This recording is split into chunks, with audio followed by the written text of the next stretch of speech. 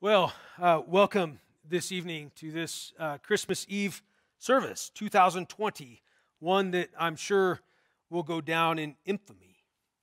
I pray you've found yourself surrounded by friends and family and safely, and that you are comfortable and at rest in the spirit of the season. May the Lord be present to us this evening, and may He bridge the gap of technology that separates us this evening. May He reveal Himself in a special way.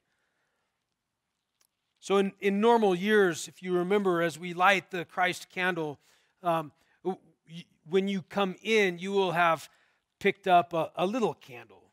And generally, when we light the Christ candle, we then pass out the little lights, lighting them along the way. And as they take light around the sanctuary, the imagery is a beautiful reflection of the light of Christ traveling out from this space into the world.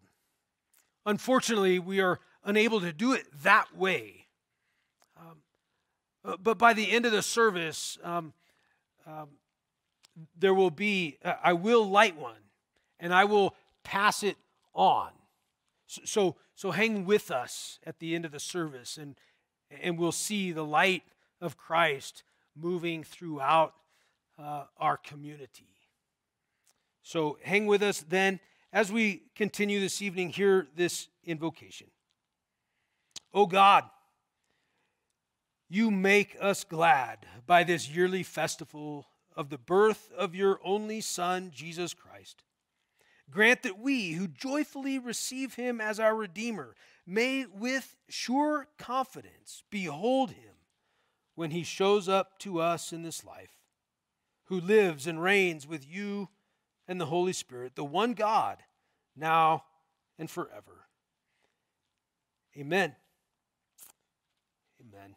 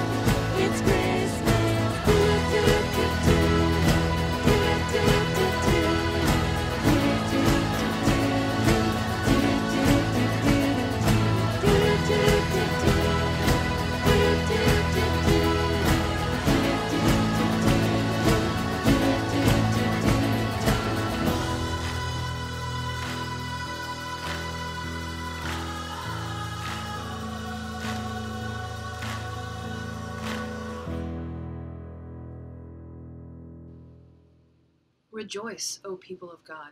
The light has come into the world. We light the candle of your nativity. With the company of heaven and with sounds of great joy, you come to us. This is the time of light and resplendent joy. God has been born among us. The prophet Isaiah proclaimed a time when those who walked in the shadows would see a great light. A light would shine and a child would be born to us. The evangelist Luke painted the nativity sky and repeated the heavenly song of the angels, glory, peace on earth, and goodwill. John declared that this great light is Christ, the Word made flesh. This great light lives among us. By it, we behold God's glory, full of grace and mercy. At Christ's nativity, we now rejoice. Well, let's sing a song about joy to the world.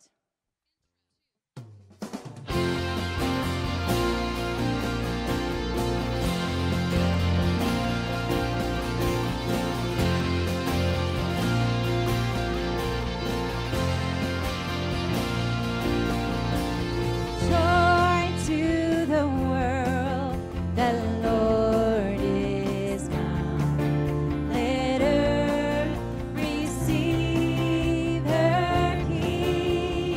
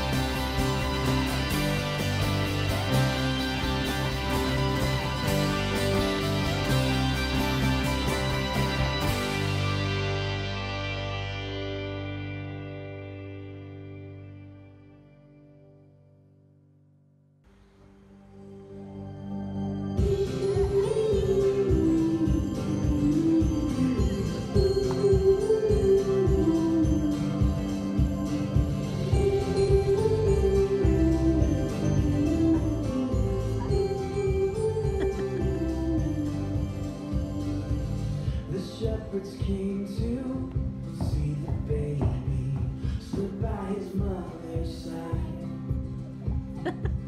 Here lay the Savior inside a manger. Oh, what a glorious night. Oh, what a glorious night. I hear the angels singing, hallelujah, let the earth receive her King. I know that love has come. Sing it out, Jesus Christ is born. Jesus Christ is born.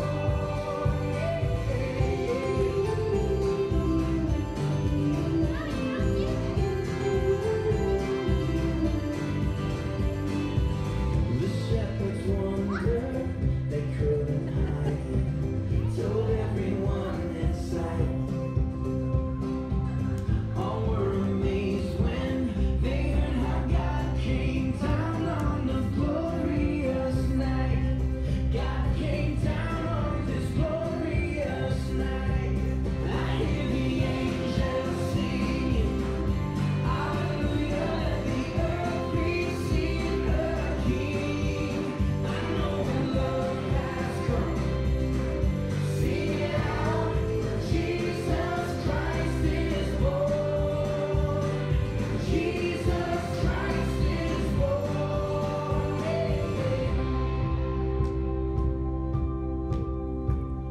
Glorious, glorious, what a glorious night. Glorious, glorious, what a glorious night. I hear the angels singing, hallelujah, the earth receive her King. I know that love has come. Sing it out, Jesus Christ is born. I hear the angels singing, hallelujah, let the earth receive her King. I know that love has come. Sing it out, Jesus Christ is born. I heard that Jesus Christ is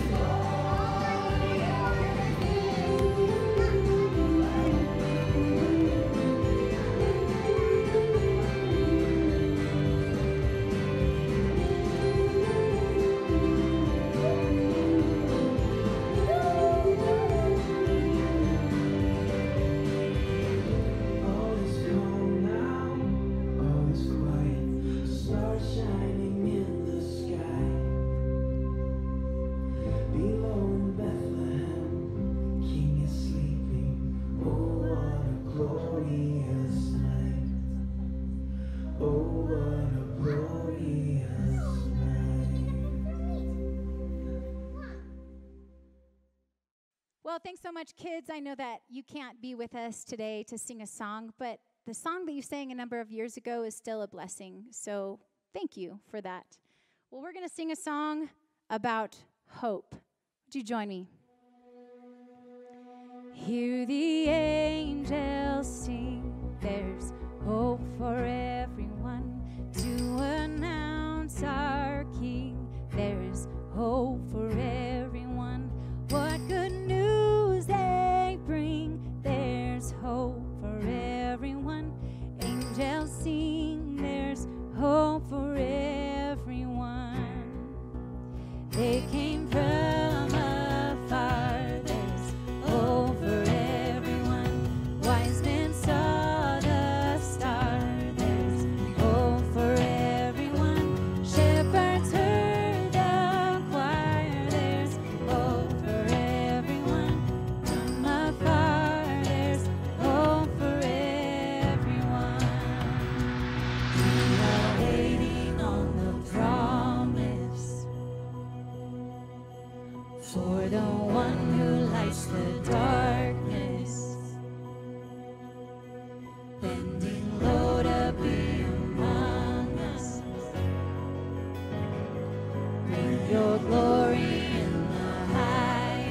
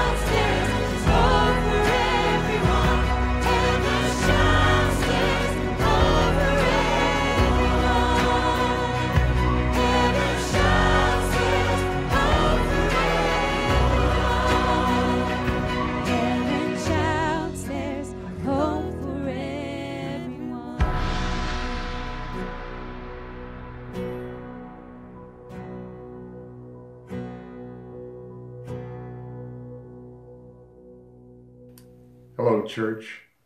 Greetings from Roger and Vicki Dixon in Sequim, Washington. Good evening, everyone. Happy Christmas, and we just want to send our greetings and our love to you and how much we miss you, especially this time of year. We have so many fond memories of our times together and around the tree and in our home. I especially want to thank whoever's been my secret sister this year for all the gifts and love notes. You've made our transition here much easier, and we appreciate you. Merry Christmas to each of you. The scripture reading is the story of the birth of Jesus, recorded in the book of Luke chapter 2 and verses 1 through 20. In those days, a decree went out from Caesar Augustus that all the world should be registered. This was the first registration when Quirinius was governor of Syria. And all went to be registered, each to his own town. And Joseph also went up from Galilee, from the town of Nazareth to Judea, to the city of David, which is called Bethlehem, because he was of the house and lineage of David, to be registered with Mary, his betrothed, who was with child. And while they were there, the time came for her to give birth. And she gave birth to her firstborn son, and wrapped him in swaddling cloths, and laid him in a manger, because there was no place for them in the inn. And in the same region there were shepherds out in the field, keeping watch over their flock by night. And an angel of the Lord appeared to them, and the glory of the Lord shone around them, and they were filled with fear. And the angel said to them, "Fear not, for behold, I bring you good news of great joy that will be for all the people. For unto you is born this day in the city of David a Savior, who is Christ the Lord. And this will be a sign for you. You will find a baby wrapped in swaddling cloths and lying in a manger." And suddenly there was with the angel a multitude of the heavenly host, praising God and saying, "Glory to God in the highest, and on earth peace among those with whom he is pleased." When the angels went away from them into heaven, the shepherds said to one another, "Let us go over to Bethlehem and see this thing that has happened, which the Lord has made known to us." And they went with haste and found Mary and Joseph, and the baby lying in a manger. And when they saw it, they made known the saying that had been told them concerning this child. And all who heard it wondered at what the shepherds told them. But Mary treasured up all these things, pondering them in her heart. And the shepherds returned, glorifying and praising God for all they had heard and seen, as it had been told them. Thanks, Roger and Vicki. It's so good to see your faces. Let's continue in worship. This is a song called Peace on Earth.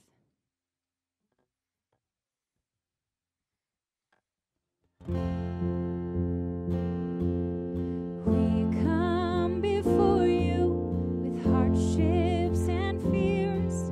We lay down our burdens, Lord, draw us near. Blind to injustice, we've turned our eyes. Lord, heal our brokenness, raise us to life. Peace on earth, peace on earth. Lord, hear our prayer. Your peace on earth, peace on earth, peace on earth. Lord, hear our prayer. Your peace on earth, peace, peace, peace.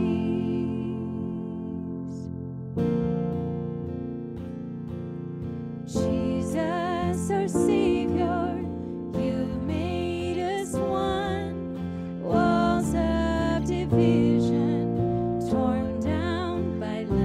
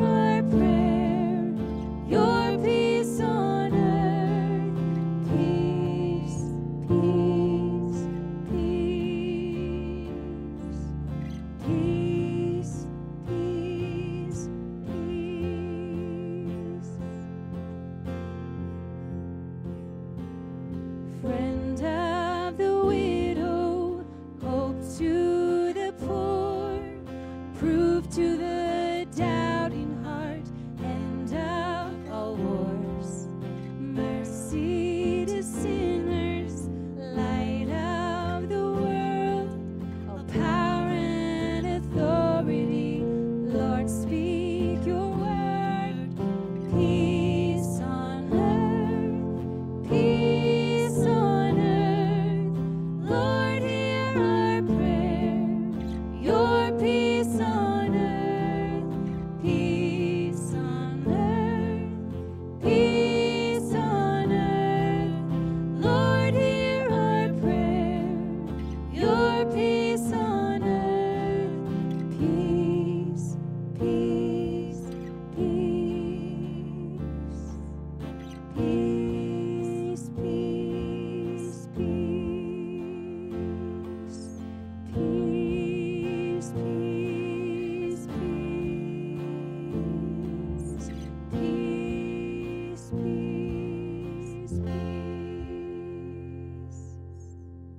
Amen.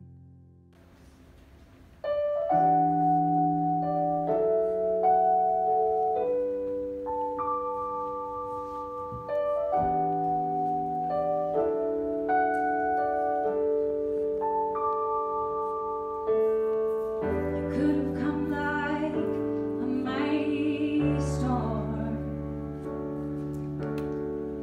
with all the strength of a hurricane.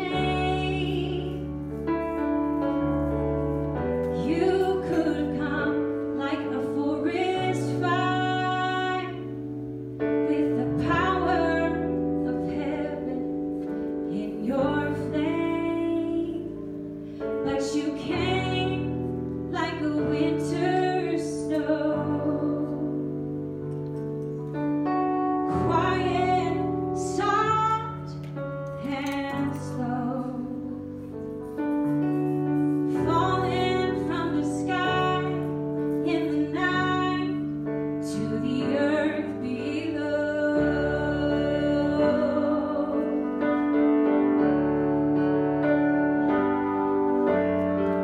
You could have swept in like a tidal wave, pouring an ocean to ravish our hearts. You could have come through like a roaring flood to wipe away the things we've scarred. Oh, but you came like a winter snow, quiet, soft, and slow, falling from the sky in the night to the earth below.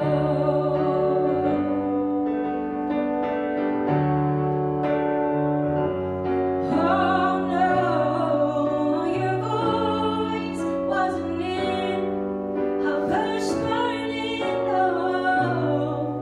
Your voice wasn't in a rushing wind. It was still, it was small, it was hidden.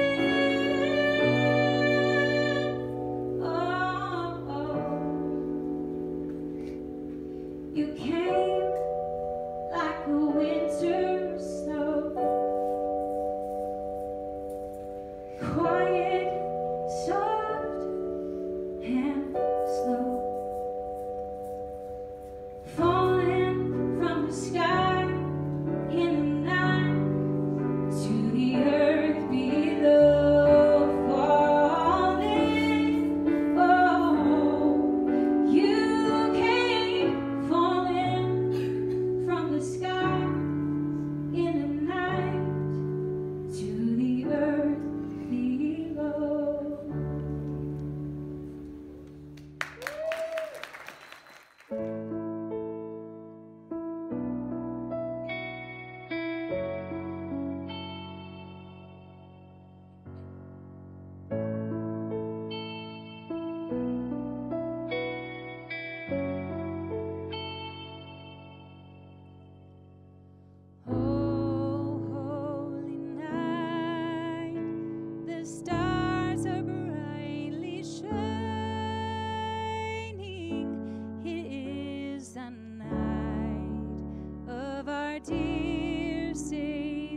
birth.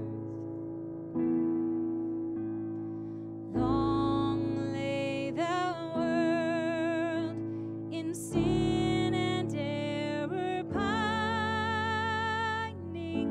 till he appeared and the soul felt its worth. A thrill of hope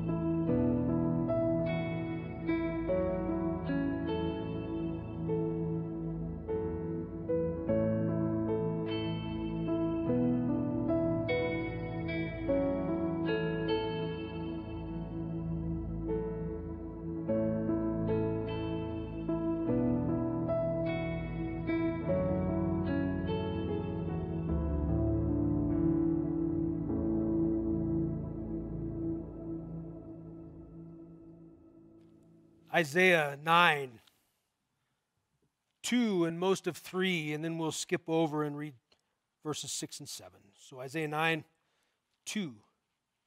The people walking in darkness have seen a great light. On those living in a pitch dark land, light has dawned. You have made the nation great. You have increased its joy. They rejoiced before you as with joy at the harvest. Then skipping to verse 6, a child is born to us, a son is given to us, and authority will be on his shoulders. He will be named Wonderful Counselor, Mighty God, Eternal Father, Prince of Peace. There will be vast authority and endless peace for David's throne and for his kingdom, establishing and sustaining it with justice and righteousness, now and forever. The zeal of the Lord of heavenly forces will do this. This is the word of the Lord this evening. So we think about this light of the world coming. My imagination goes to those moments when helping Dad with a project. Have you been here? Do you know where I'm going with this? Helping Dad with a project, and he hollers out. In fact, this happened for me the other day as the dad. Samuel, come hold this light for me so I can get both my fingers in here. Right before that, we're trying to hold the flashlight in your neck and trying to work, and I should have just got a headlamp, right? Maybe you've been there. Maybe you've been the person that needed the flashlight to be held for you.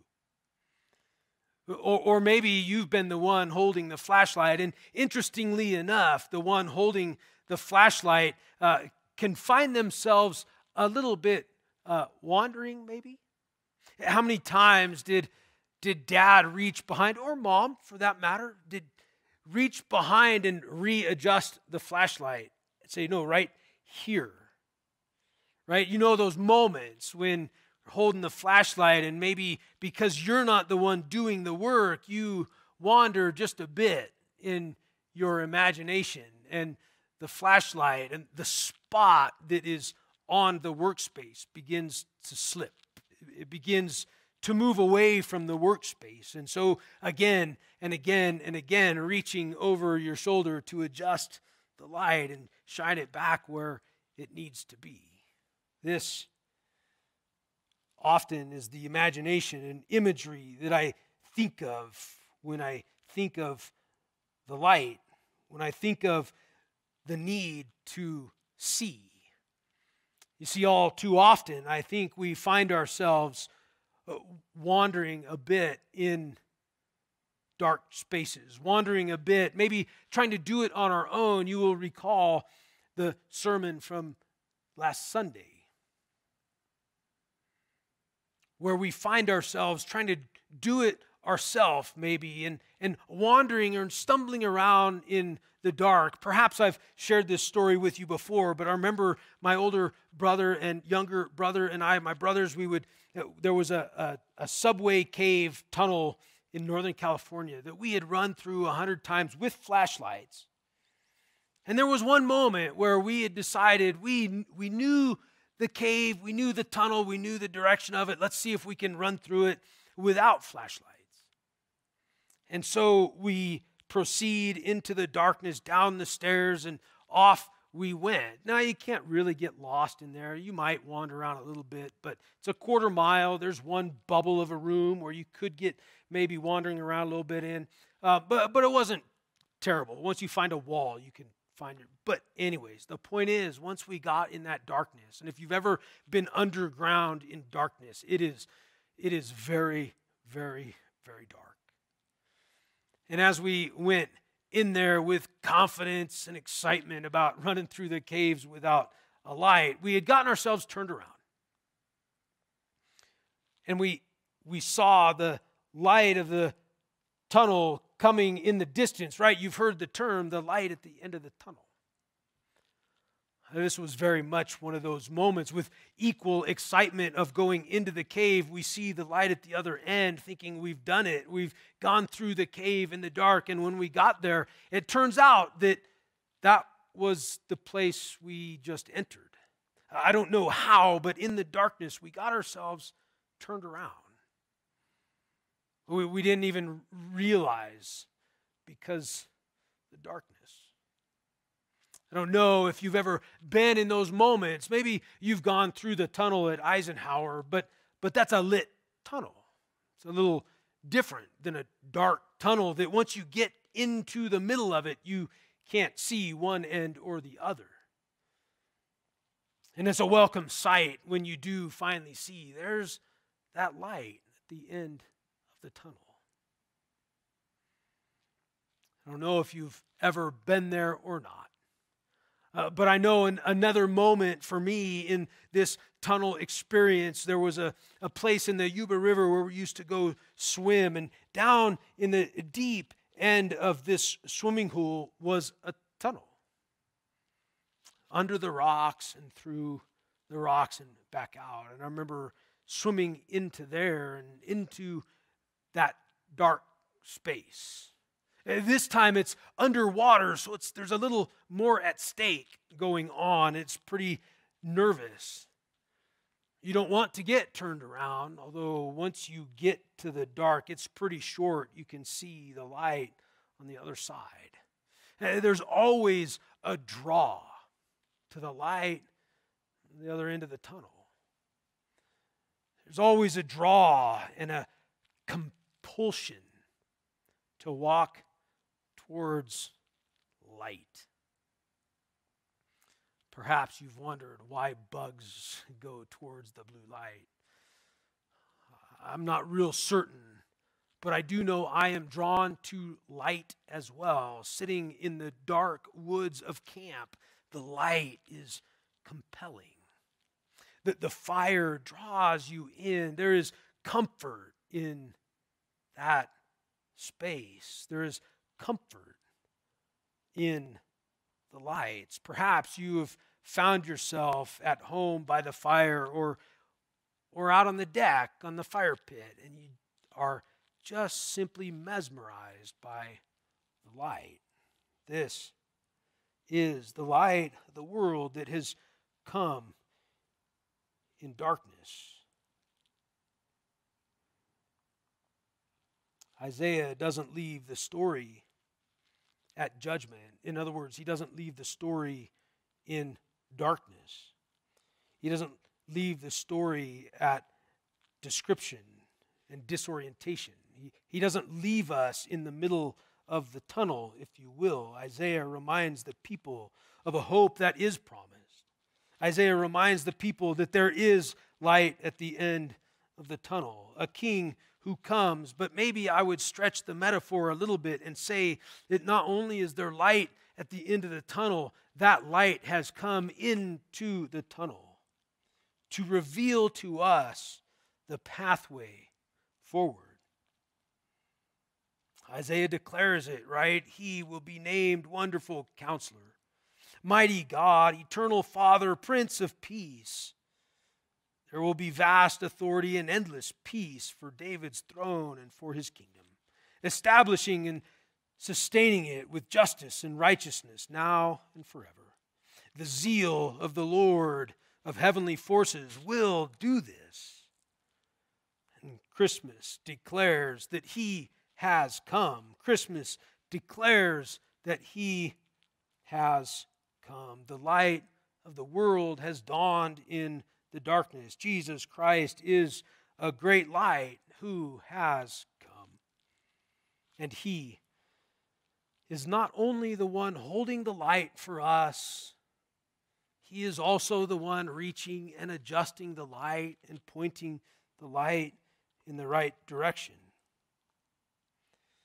And so as we understand how Christ is light, he is the director of light, he plays all these roles, so too has he invited us, his church, to play these roles. So maybe there will be the moment where you are holding the light for someone. Maybe there will be moments where you are the one that reaches over your shoulder to adjust the light and point it in the proper direction. That we all play these roles in the story.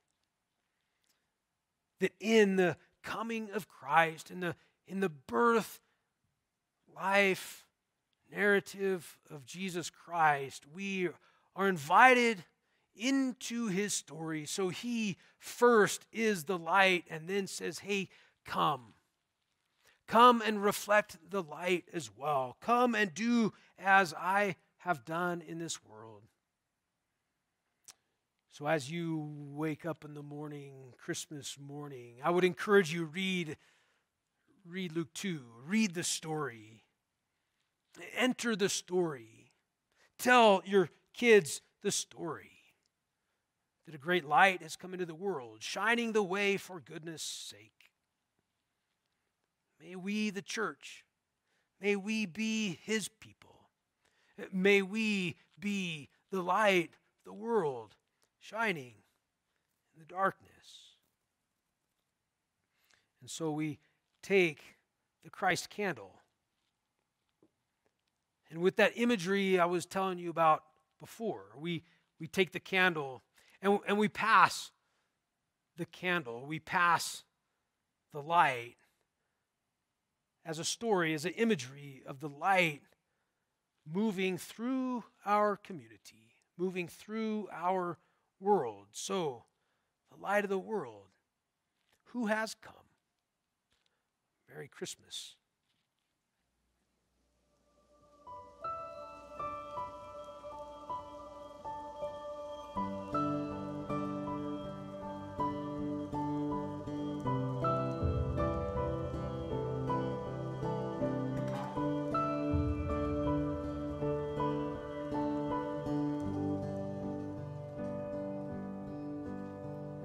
Silent night, holy night, all is calm, all is bright, round yon virgin mother and child.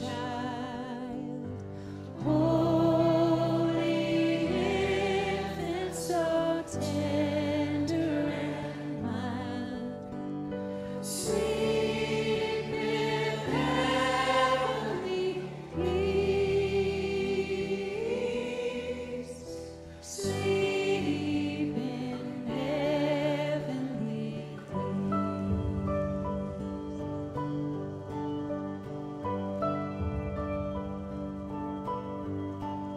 Silent night, holy night, Son of God, love's pure light, radiant beams from thy holy face. With the dawn of redeeming grace, Jesus, Lord, at thy birth, Jesus, Lord, at thy birth.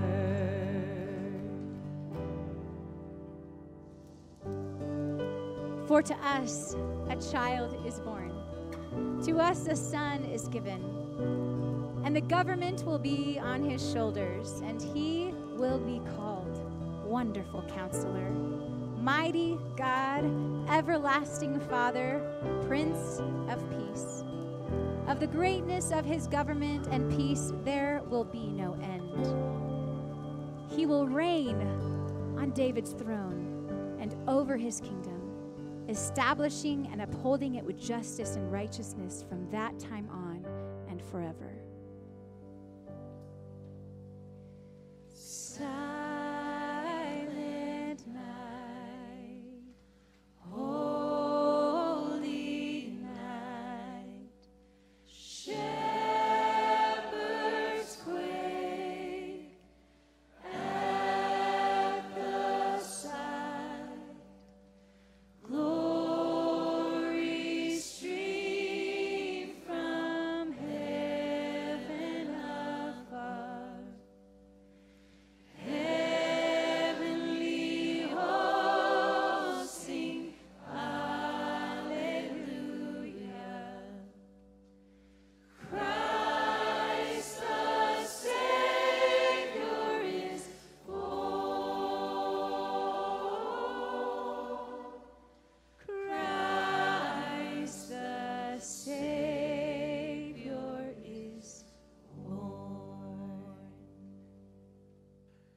Amen. Well, thanks for joining us this evening. What a beautiful moment, one of our favorite times of the year, the Christmas season and Advent. So hear this benediction. May the light and life of Christ reflect in your life. May you be the light of Christ in your neighborhood. May you be the light of Christ in your workspace. And may you know the peace and hope and joy and love of Christ at work in this world. Amen. Go in his peace.